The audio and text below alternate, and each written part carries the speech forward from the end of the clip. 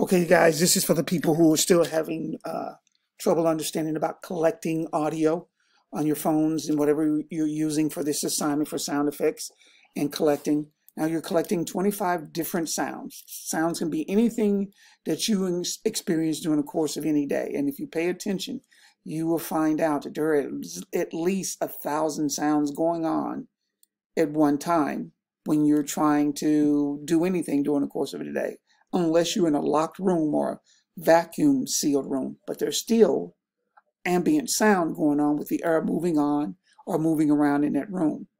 So you want to make sure that you focus and get your whatever you're recording your sound with really close to what you're trying to record, or hold it up in the air if it's in the distance, if that's your intention. So if you look on mine, I don't know if this will show it, I've got several sounds recorded here, and all of them are different, and I have them all labeled. This is what you're going to do. Once you have them labeled, you're going to go ahead and connect to your share on your Google Drive, and this is I'm going to hit share on my phone, and your phones may be slightly different than what mine does. I'm going to tag each one of them that I want to share with, and I'm sharing these. Then I'm going to hit share on my phone. Then I'm going to find my Google Drive, and I'm going to share them there. This is located on my school account, and I'm going to be putting in, and I'm going to show you. I just shared them. So then I'm going to go and locate. Oh, let me pull this down just a hair. I'm going to go to my Google Drive. And as you see, here are all my sounds here, and they are labeled. And what I did in my AV production video folder here, I've created a folder of just audio. That way I'm building my own library of sounds and stuff. So if I need them later for a movie or add them to a movie, it's a good idea. So it will depends on what you're doing in your movie, what kind of sounds. You want to make some goofy sound that you can add, that'd be fine. So I'm going to go back to my drive. I don't have this one. And I don't have this one. Oh, can I not do that? Huh, I just realized I can't do that.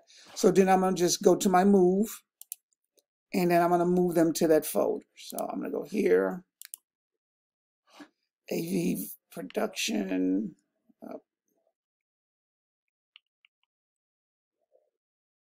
It's here somewhere. I know it. I created them. There it is. Video. Click on here, and there's the audio folder, and I can put it in there. So now I just do each one like that. Not make a copy. I'm just moving them so that they'll be in those folders for me. Do this one, and then I'm going to show you where I am.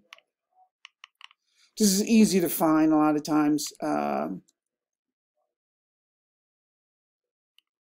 with a little practice, you become really good at it. Like anything in life. Anything you practice, you have. And then I can go to that folder, which is right here, and go back to my audio. And now here are all the sounds. Now I have all the sounds ready to go.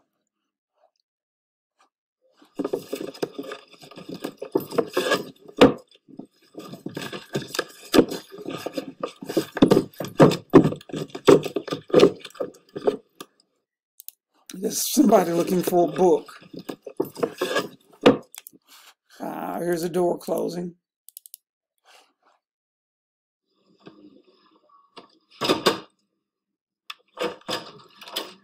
And opening.